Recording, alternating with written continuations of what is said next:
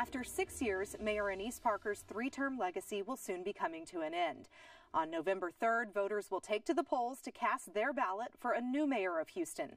The winner will serve as the chief executive of the fourth largest city in the United States. Responsibilities include signing local legislation into law, proposing the budget, and overseeing the Bayou City's day-to-day operations. This week concludes our chats with the candidates vying for your vote as Houston's new mayor. Tonight, we're pleased to welcome mayoral candidates Ben Hall,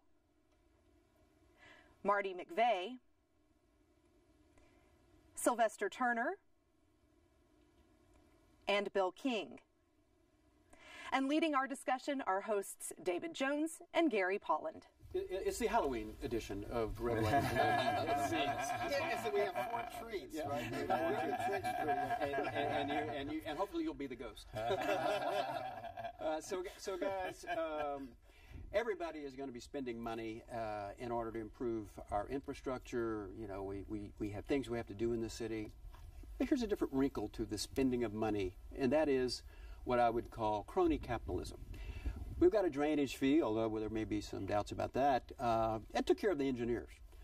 Lawyers are, on the payroll, private lawyers on the payroll, collecting delinquent taxes and fines, and now we've got bond counsel, affirmative action things. Is city government being run ethically, and what can we do to address those non-transparent issues that I just raised, and especially as they influence campaign financing? Anybody? Sure, I'll take a stab at that. Let me say no, city government is not operating transparently. We do have these pay-to-play policies and practices at City Hall, and I think it's wrong, it's shameful. And as a result, one of the things that I've tried to campaign on is to make sure that we have a mayor who has integrity, who has not participated in these under-the-table transactions with the city, and someone who will set up a standard for moral government in the city of Houston. So it takes a mayor who's going to get in and make those priorities as opposed to just simply giving lip service to it. Bill King, to be fair, somebody's going to do the job. We issue bonds. There's going to be bond counsel. If we're going to buy land, there's going to be title insurance. Is this as serious a problem as Ben has suggested? I think there's some issues, especially around the TERS, that need to be addressed. But these are costs. I mean, projects have to be engineered before you can build them.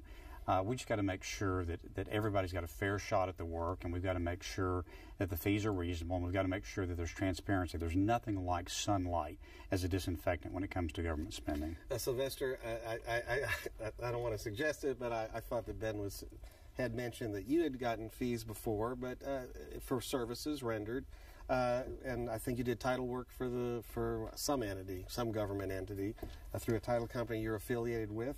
That I own. You own, okay. Well, you are affiliated with it. So I guess the first question is, was your fees disclosed? Was it out there for anyone to see? Absolutely. Okay.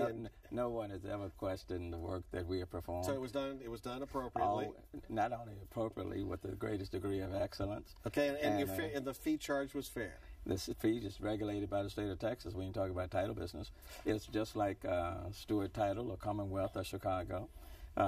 And quite frankly, that only represents a small portion of what my businesses do. We've been in business for 20 years, the title business. The law firm business has been in business for 32 years. And I'm proud to say that. So, and most of the business has been with the private sector. But going back to the original question, I think it's always important to operate with the greatest degree of transparency, the greatest degree of integrity. Whether you're dealing with the city, whether you're dealing with the county, school board, whether you're dealing with the state, I think that's always important. The front page, Marty McVey, of the Houston Chronicle Day was very disturbing. And I don't know whether or not this should have been a category for the HERO ordinance or whether this is a Houston Housing Authority policy decision that has to be made. But there are tens of thousands of Houstonians who cannot get into living space because of 15 and 20-year-old felony convictions. Felons are being forced to live with one another, and they just shut down an apartment project. Why should we be discriminating or allow rental people, realtors, to discriminate on that basis when we have so many people? I mean, we have a punitive justice system that has just eliminated a lot of people. Right. And I think that this is a fundamental problem across the city. The city is using HUD money, for example, for pretty much everything else except for HUD. We have a growing population. We have a booming senior class that, we've got to look at housing. This is a serious problem, and we need to look for solutions that bridge housing issues and bring them into the 21st century.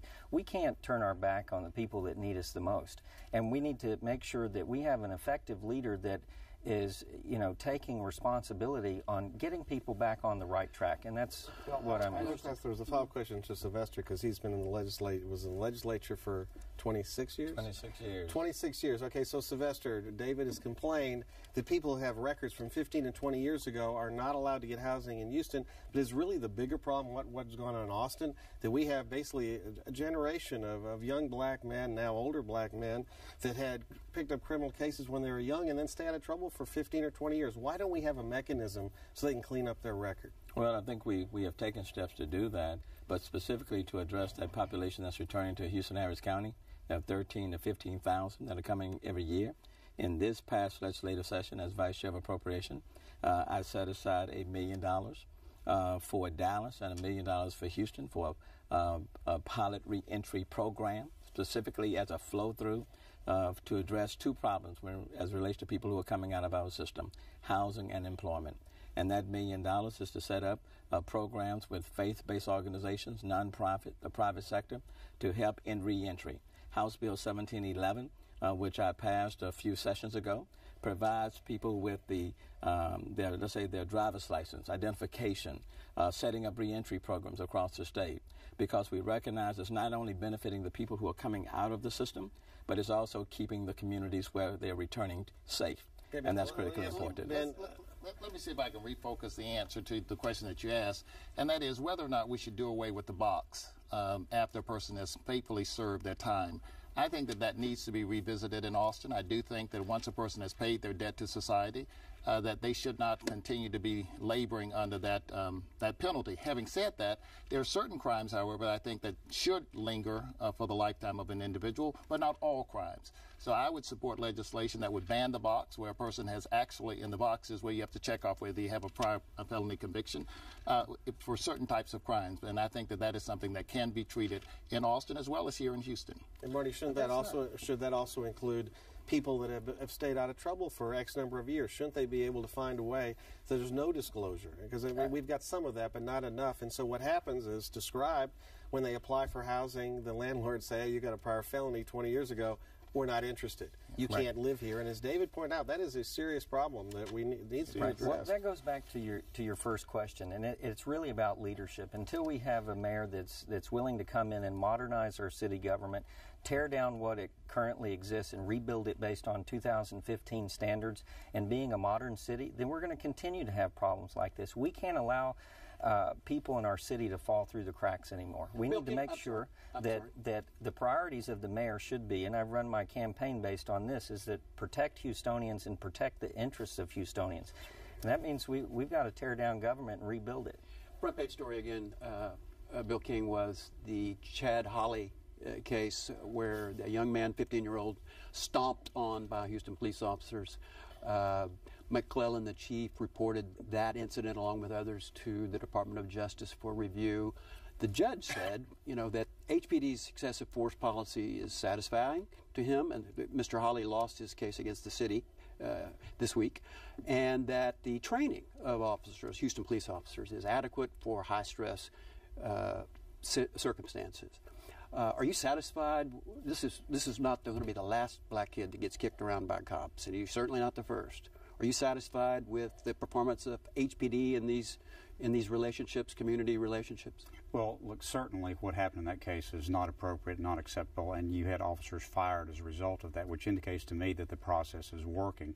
Listen, I know this federal judge very well, and he is a deliberate, thoughtful person, and if he concluded that the City of Houston's training programs are adequate, procedures are, I'd be inclined to believe him. Yeah, I don't know, David. You used to represent the young man. I did. I represented Chad Hawley. And why did you quit his case? Because he persisted in breaking into people's houses, and I just don't represent that kind of individual.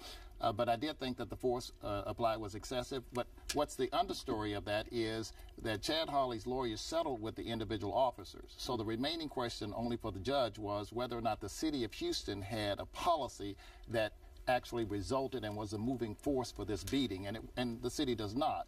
And as a result, I do think that Ewing Werlein, who is the federal judge, made the right call on that case. So let's move on. Let's talk about debt, and tied to that is our pension crisis. Estimates are that we are in debt $3.1 billion if you assume that the pensions are going to grow by 8.5% a year, which I think is fantasy land in the present investment climate. You may disagree. If it's not, if you drop it down to 7, our debt for our pensions is now almost $5 billion.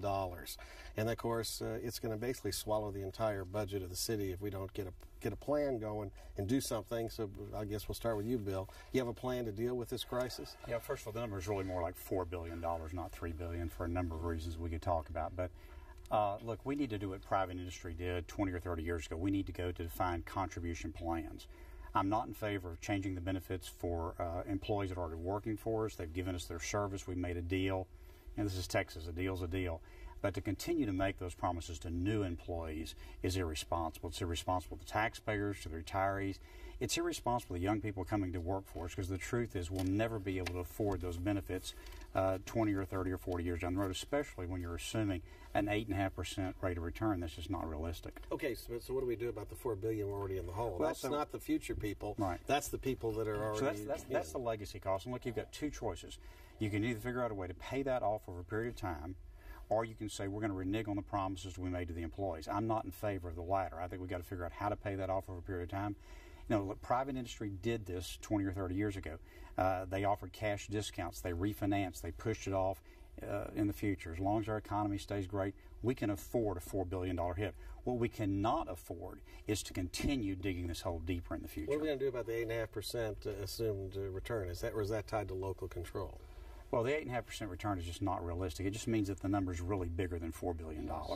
Yes. Okay. Mr. Turner, the suspicion is that because the fire and police union endorsements came so early, and never before in Houston history did they go so early as they did for you, the suspicion that Mr. Betancourt has is that you killed the Murphy bill that would have been a pension reform bill, and thus solicited and won these two critical endorsements. Does that mean you're going to be handicapped in dealing with the pension obligation problems? Well, I think the assumption is totally bogus.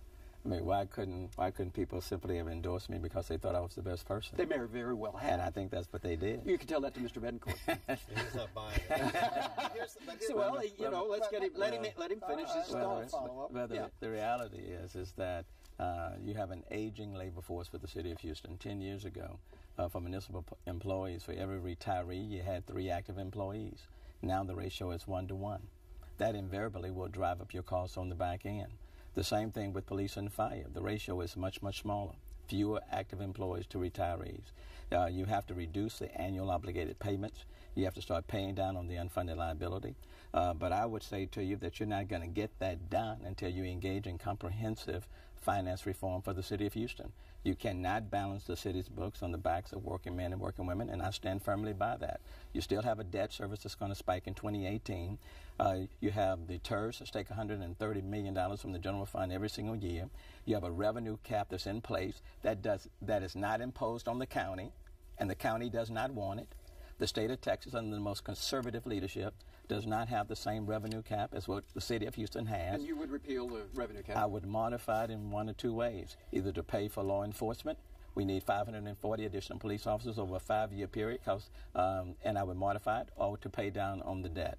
The reality is that as long as we're only talking about pension reform and we refuse to talk about comprehensive finance reform, you're trying to pick winners and losers, and you end up getting nothing. And a follow-up question, and we'll move down the row. Sure. You're the only major candidate who's refused to take the pledge to push for local control of our pensions in Austin.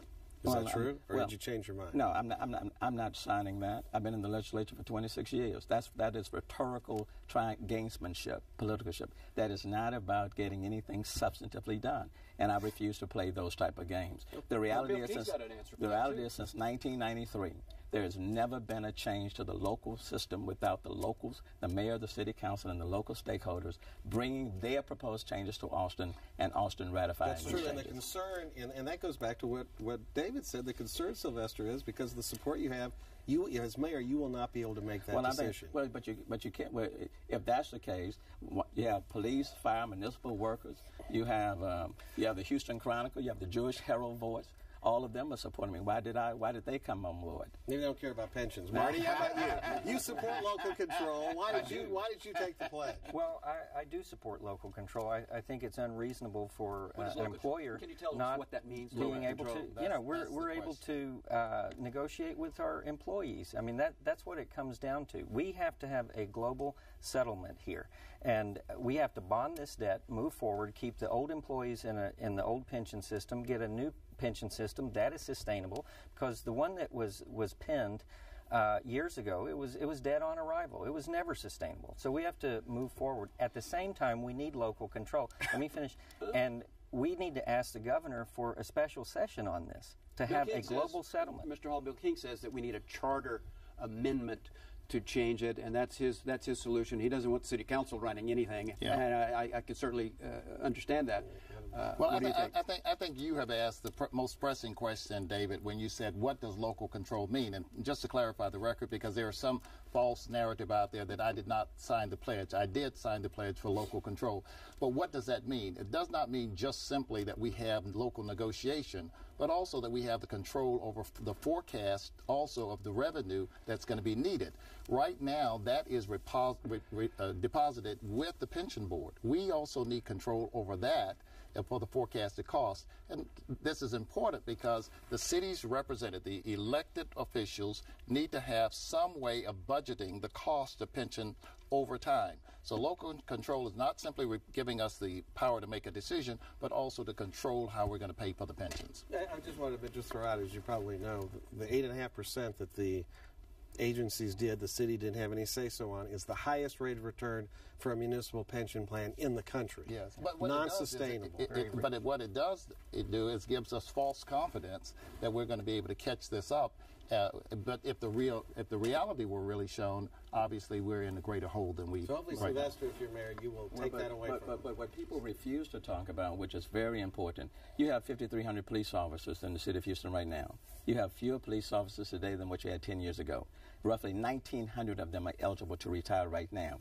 If you try to go in and use an axe to deal with this problem without dealing with comprehensive finance reform, we're not just going to have a finance issue, we're going to have a public safety issue. And the number one priority of any mayor of any major city is the safety and security of its citizenry. Well, and that is a real argument. It is not false. It is very much real.